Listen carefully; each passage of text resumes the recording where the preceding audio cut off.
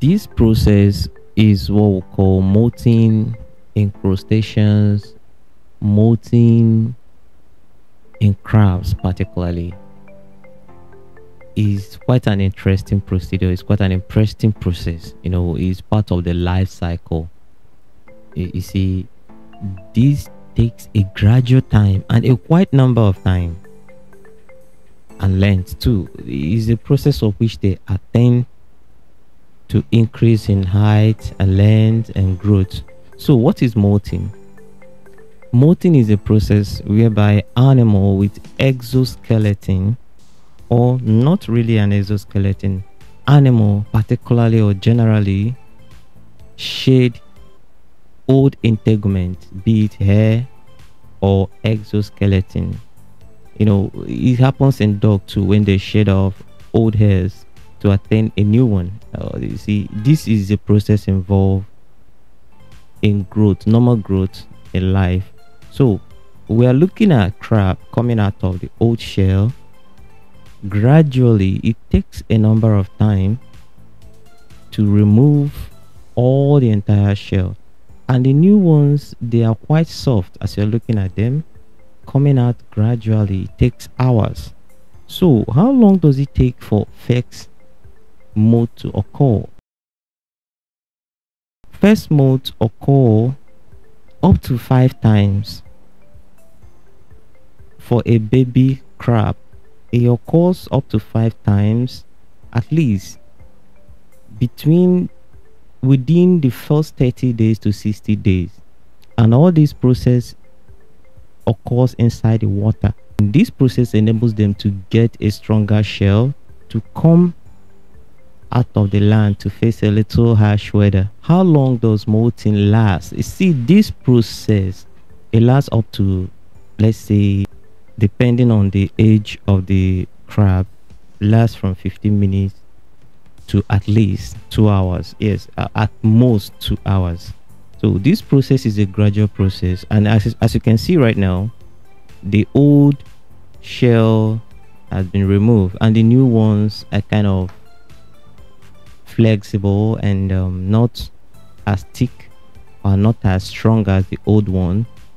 So what we call now calcification set in, that is deposition of calcium in this soft exoskeleton that have been formed. This process can be determined by environmental factor, cycle in the sense that this is a process of what we call life cycle.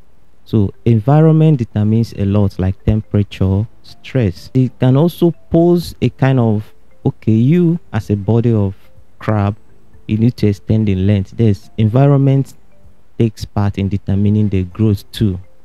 Environment also take part in the nutrition of which they take, like protein, to extend and grow faster to attain this molting. So this is a very great process involving an animal growth. It occurs in every animal per se. Yes, I said that. Even a human being, but it may not be taken as molting, but you weigh off your exoskeleton. Yes, you have an you have an exo covering of your skin that weigh off and new ones come in. So all this is still a process of life happening to us as we grow. So crab, as you can see, this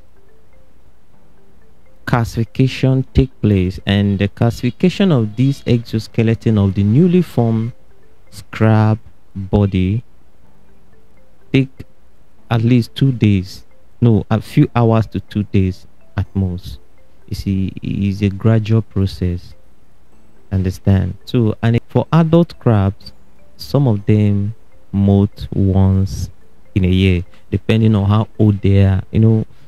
According to the more older they become, the lesser molting. So the younger they are, they quite often they molt.